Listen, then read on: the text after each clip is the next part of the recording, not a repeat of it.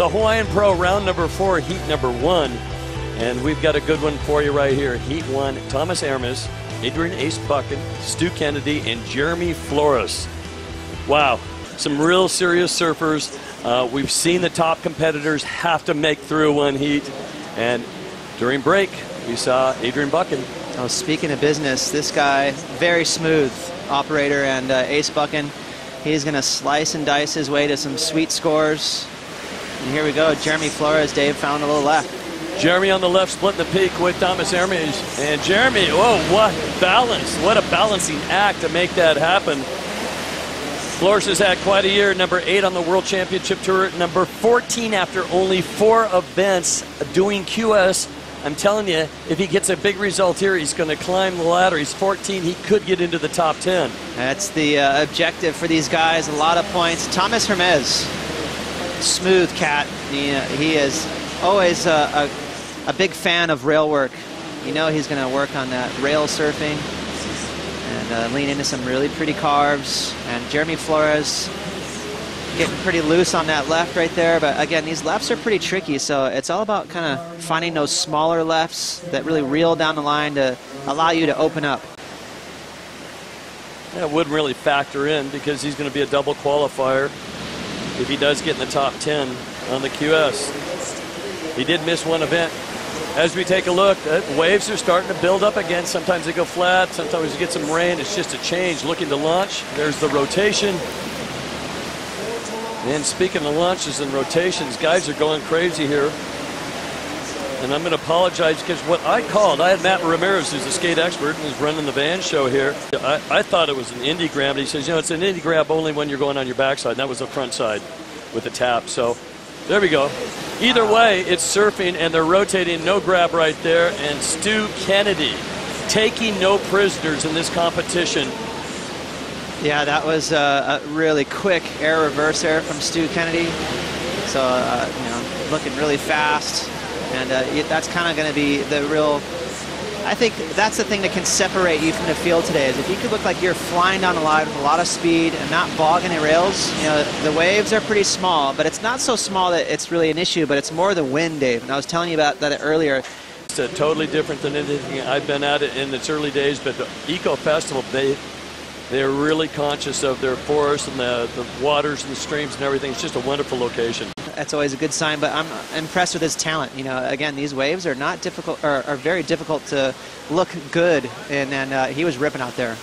Yeah, it's like he's got the lottery ticket, but he doesn't expect to win. Watch out, he could win, and he could be on the tour. The backhand attack for Stu Kennedy. Kennedy is a hard charger. Stewie, Lennox Head, the 25-year-old, brings it to the inside. Not exactly what he wanted on that wave. He's number 15. He needs a huge result here, I think. And here we go with a lot of speed. Thomas Hermes and non-stop speed. He comes into this event the number 87 seed, and he's taken down some big names. Such an impressive snap. Watch the tail release. I mean, you talk about spanking a lip. Boom, and that was super impressive right there. The board is looking spot on. I think it's a little Daniel Thompson firewire there, so a lot of pep under his feet. And then just laying butter on butter. Thomas Hermes, so smooth. I love these clean wraps. Finishes off the wave with a little vertical wipe. So these guys are ripping. It's very impressive. It's kind of a beast in hollow waves, too. A little bit underrated in places like Chopu and Pipe. He'll give it a go. It's like a piece of spaghetti. So it's very, you don't want anything bogging you down. You got to have everything flowing. Here we go, Jeremy. Speaking of flowing, Jeremy Flores, he does work in his first priority. He's got a 617 to start off with, puts everything into it. Beach breaks, big waves, barrels. Jeremy Flores is out to win a Triple Crown title. Here's Buchan on another one. Buchan's got a setup here, nice wrap on the soft part. It's going to stand up, and he's going to chase this section. It goes right to the roof of that wave, and it goes down. Is there a little bit of backwash, a little bit of warble out there? Nothing to be concerned of. You know, the backwash is pretty minimal. I think Ace Buchan just kind of chucked the fins a little bit there, and that was uncharacteristic of Ace. Usually he comes out of those, but I really liked the way he surfed on that wave. Bigger set wave here for Jeremy Flores. Kind of an arcing backhand snap there, and then finished it off with another whip. So Jeremy, 3 pretty big moves on a big set wave for today's standards. Here's that smooth style from Ace. How's that he wiped that speed off and then straight into that little lip climb. Very clever surfing. And I like the fact that he picked up on the whole vibe of, you know what, I'm pretty mellow on this wave. I'm going to go ahead and throw some flair into it in my last maneuver. You know, you really have to mix it up a little bit. We see the goofy foots go into the air on that closeout section. Matt Wilkinson looked really sharp, but he just came up against a really in-form couple of surfers.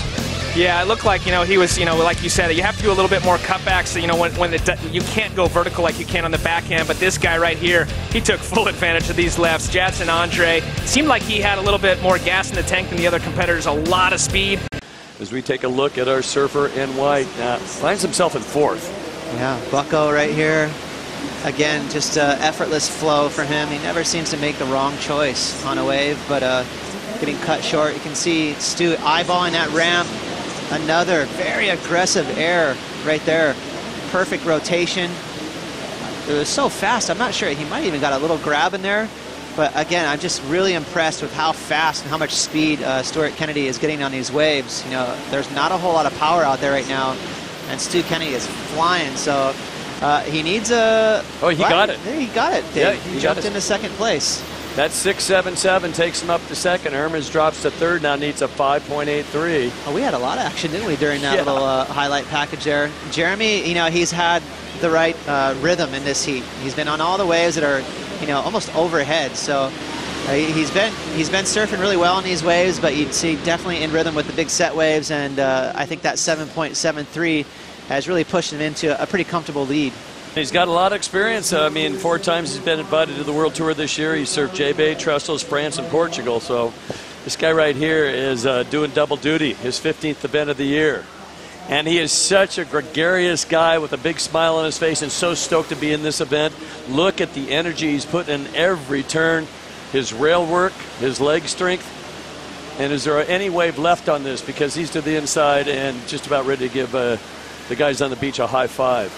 I'm about ready to give him a high five. That was amazing surfing from Tomas. So, you know, I'm feeling he's going to get way above that 5.83 that he needs now.